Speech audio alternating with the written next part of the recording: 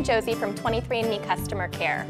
One of the major concerns we hear from women is that they won't learn anything about their father's ancestry because they're female. Trust me, there's no need to worry.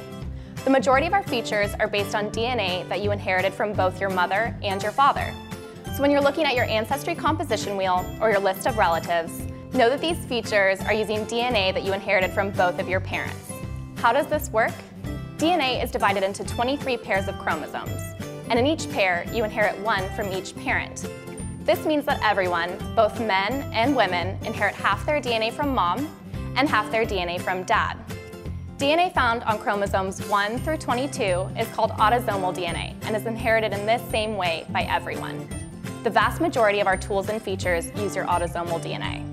The only real difference between men and women lies in the sex chromosomes. Women inherit an X chromosome from dad, while men inherit a Y chromosome from dad. The analysis of the Y chromosome is reflected in your paternal haplogroup, which is a group of mutations that you inherited from your father, which he inherited from his father, and so on. Since paternal haplogroups are traced through the Y chromosome, women will not receive a paternal haplogroup assignment. Keep in mind, though, that haplogroups are one small piece of your overall ancestry analysis. If a male relative, such as a father or your brother, were to be genotyped by 23andMe, you would be able to infer your own paternal haplogroup from theirs.